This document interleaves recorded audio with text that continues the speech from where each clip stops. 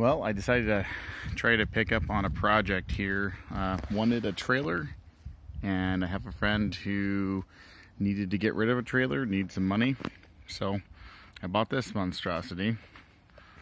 And the reason why I bought it, one of the main reasons I bought it, is because the tires that she had bought for it were all brand new from her old work, which is a trailer place.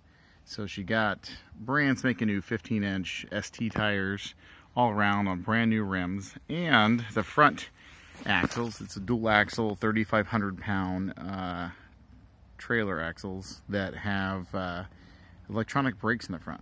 So just those alone I felt were worth the $500 asking price. And it came with this camper that I thought about kind of ripping the windows out and stuff. It's pretty torn up on the inside. I'll give you a view of that here in a bit. But it's an all steel trailer. It's got the old tongue on it. You know, those are kind of a pain, but I'm going to work it in a little bit and see how it works. I can always change it out. It's got this old, almost looks like a, anybody knows what that is. I think it's like a brake or a suspension system or something like that. But it used to have hydraulic brakes here. You can see, you know, there, and here's where your propane, dual propane tanks were. This used to be a travel trailer, and I measured it out because I was told it was 16 foot. So this is going to make this a little bit interesting. It's actually 17 foot 3 inches. So I can't use standard 16-inch lumber, which is kind of a bummer. But yeah, I got some things here I need to clean up on it, you know, grind that down. So the plan is to cut all this old stuff out that I don't need here. The old trailer brakes and cables and hydraulic lines. Clean everything up, and then I might sand it down, or sandblast it rather, media blast of some sort. But this old camper, it's kind of interesting. Actually, there's a pretty good working stove in it. They built this wood frame out for it. That's those tires that came with it, brand spanking new. Super STs, Westlakes. So they should be okay. They have 6-7 miles on them. And you've got, you know, here's the camper. A couple jack stands that are, some work, some don't. Yeah, it's, it needs some work. So, I don't know, I got a couple people who might be interested in buying it.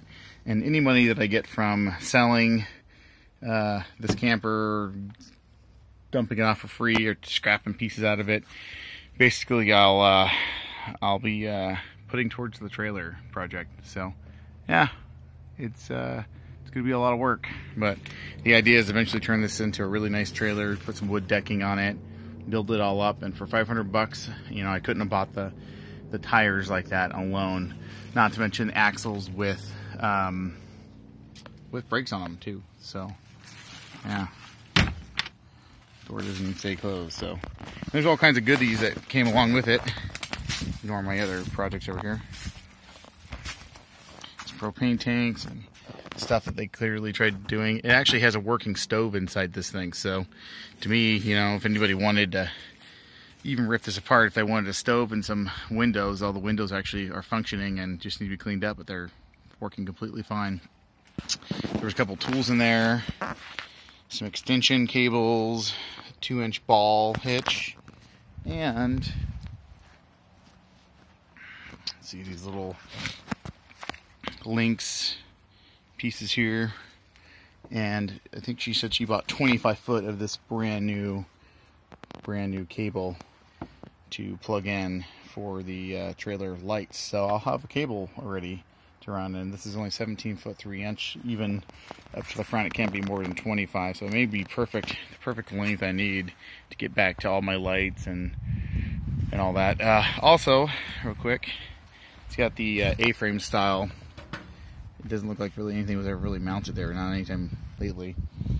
So I plan on doing an electronic one. That what I'll do is I'll set up a plug here on the trailer. That's the idea anyway. A plug on the trailer where I can plug it in, so it pulls power directly from a vehicle or from a battery here, or I can plug it in directly if I want to something else, so that if battery dies, I'm not reliant on a battery. I can use the vehicle if need be, or I can plug it in directly to something else if I want. So that's what I've seen online. Yeah, it's be a fun project. So catch you guys later.